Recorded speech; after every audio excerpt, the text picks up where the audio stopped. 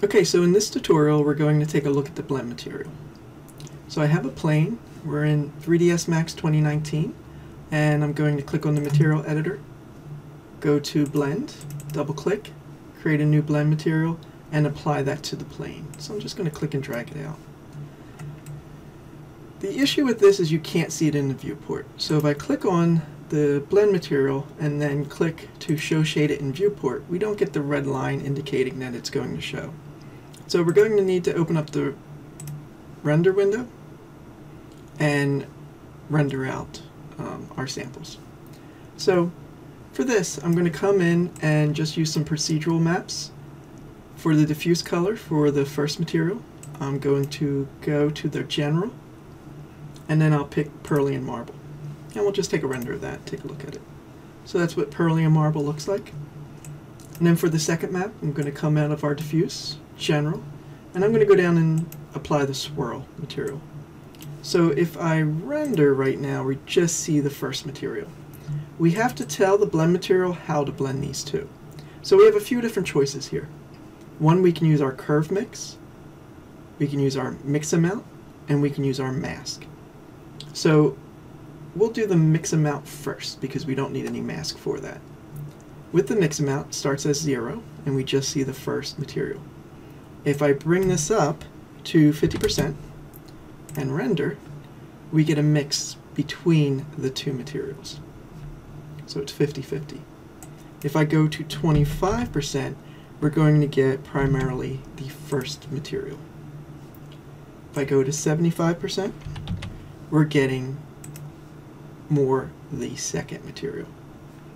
So this is without a mask. I'm just applying the two maps together and they're combining. If we want a mask, I'm going to put this back to 0, do another render.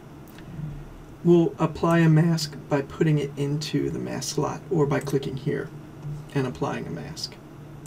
So I'm just going to come out of the mask slot, go to general, and I can pick any of these, but I'm going to pick a noise.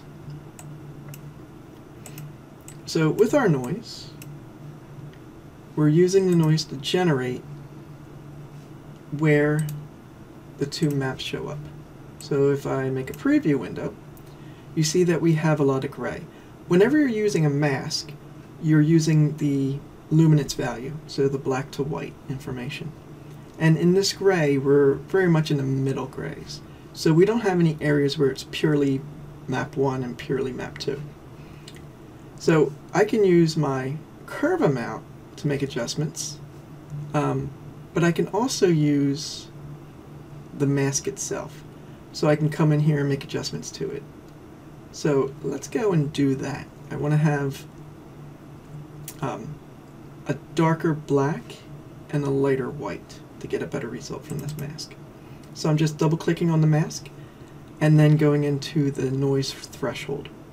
So when we have the high clip further away from the low clip, we get more value between the two.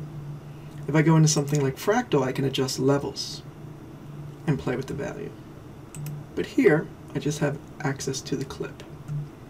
So I'm going to bring down 0.5, the high clip, and that makes the whites whiter. And I'm going to bring up the low clip, so 0.25, and that's going to make my blacks blacker. And I'm just going to adjust these till I get something that I like, larger amounts of black. And now when we render this, you'll see we have 100% where the black is of mask 1, and then 100% where the white is for mask 2. And the preview doesn't always match exactly what your final render is going to be, so just be aware of that. Okay, so that's what we're getting from this adjusted mask, and I'm just going to leave this one in for now. I'm going to go back, and this is just having this mask, adjustments we made to the original mask. If I go into the curve and use the curve, we can make further adjustments. So we can control the percentage that we're pulling from one mask or the other. So let's take a look at this with a non-adjusted noise. I'm going to push that one over, go and create a new general, noise mask. Do another render, just so we're back to the default, you can see what it looks like. And if I play with my curve, if I'm pulling the curve, the upper curve, over in this direction, then that's our mask 1. This direction you can think of as mask 2. So if I bring up to 100% and render, we're seeing more of the first material. And if I bring the lower over, we're going to see even less of it. Let me pull that all the way over, and now we're getting that just averaged 50% blend. So if I go to the opposite direction and I bring this, tuck this over, we're going to see more of the mask 2. And that's how you use your blend mask. And that's how you use the blend material in 3ds Max.